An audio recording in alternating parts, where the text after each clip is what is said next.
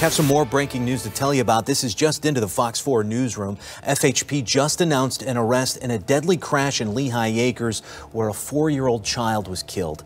Olivia Kohut is facing 3 counts of vehicular homicide and 1 count of reckless driving. Investigators say Olivia Kohut was driving her Dodge Ram pickup truck on East 14th Street and North Avenue when she slammed into the side of a car. All 3 killed. I picked up my daughter. We were driving down a road that we drive down multiple times a day. Out of nowhere, a car ran the stop sign and I slammed on the brakes. There was just not enough time to stop and I hit him.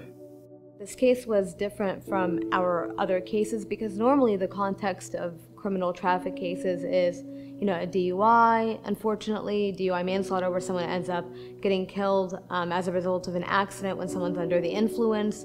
Here, that was not the case. What was tragic about it is we have a true accident where both cars had committed some traffic infraction. Olivia was going above the speed limit.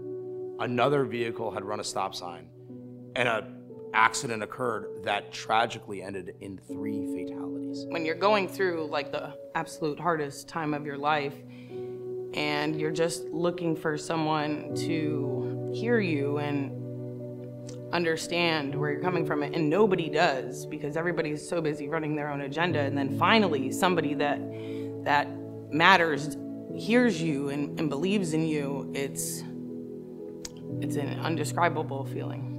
The prosecution in this case relied on case law from the 50s to argue to the judge that the jury should not hear what actually happened in the case. That in fact, the jury shouldn't ever know that the other vehicle went through a stop sign and didn't stop. And I asked the judge, look at this case law. Look at what vehicular homicide is. How can a jury determine the facts of this case and whether Olivia is guilty of committing this very serious crime if they don't get to hear what actually happened? And to the judge's credit, the second time around, just before trial, I think it was actually the morning of, agreed. And he said, no, the correct interpretation is that they at least get to hear the facts of the case. And that's what we were able to present to the jury. And he did exactly what I thought he was gonna do. He spoke and everybody listened. When he talks, he just makes sense and you just wanna hear what he has to say. The judge, the prosecutor, the state attorney, everybody, for a good reason, because he's true. He really has your best interest at heart. I know this wasn't an easy decision for them. I remember the deliberations going well into the night. I didn't really hear what they said. I just remember looking at Mike. It finally hit me. I was acquitted. I am so thankful that a second tragedy didn't happen. When Olivia's freedom was literally on the line, that the jury said, no, this wasn't vehicular homicide, and rendered an acquittal. It's the most important decision you're gonna make when you're going through this.